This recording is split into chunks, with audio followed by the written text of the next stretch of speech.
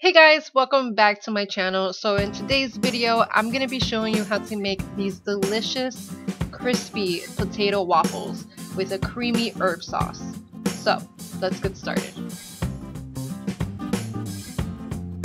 So the first thing we're going to do is we're going to start peeling our potatoes. This recipe calls for a total of 5 potatoes, which makes exactly 4 waffles. So the next thing we're going to do is we're going to start grating our 5 potatoes.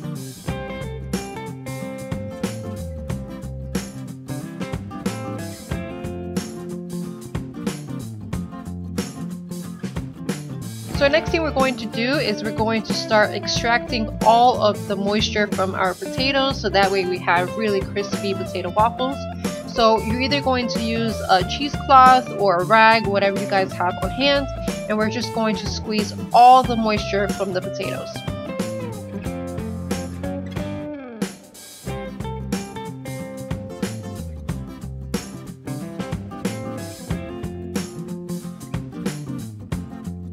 So next thing we're going to do is we're going to start flavoring our potatoes. So we're going to add Parmesan cheese, grated onion, cayenne pepper, Spanish paprika, garlic powder, all-purpose flour, butter, chopped parsley, and salt and pepper to taste.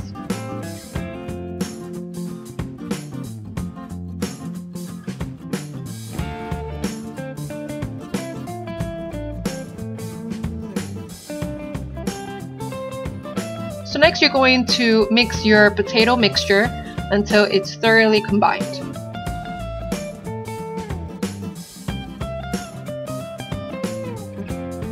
So next you're going to add 1 egg to your potato mixture until it's fully combined.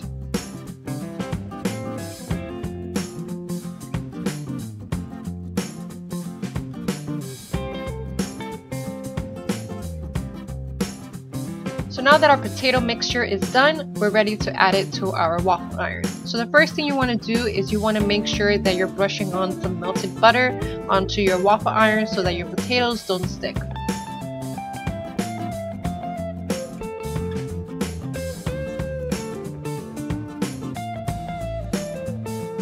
So now we're going to add our potato mixture to our waffle iron.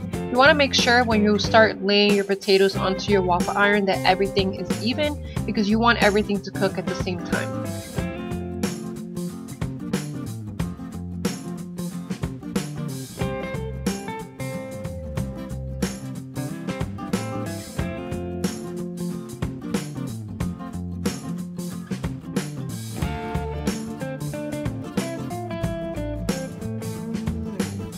So we're going to cook these for about 5 to 8 minutes or until your waffle iron indicates that your waffles are done.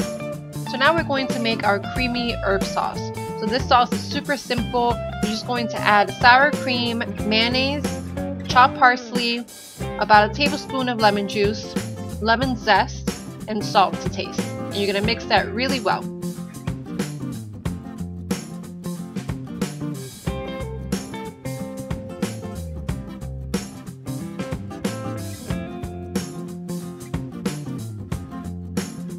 So once your waffles are done and they're beautifully golden brown, you can remove them from the waffle iron.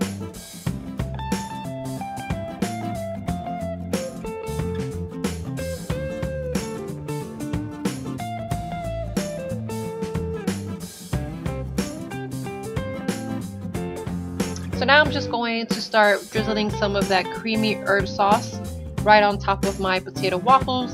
And then I'm going to sprinkle just a little bit of parsley on top just for color. These potato waffles were absolutely delicious. If you guys enjoyed this video, please don't forget to subscribe, and I'll see you guys in the next one. Bye guys!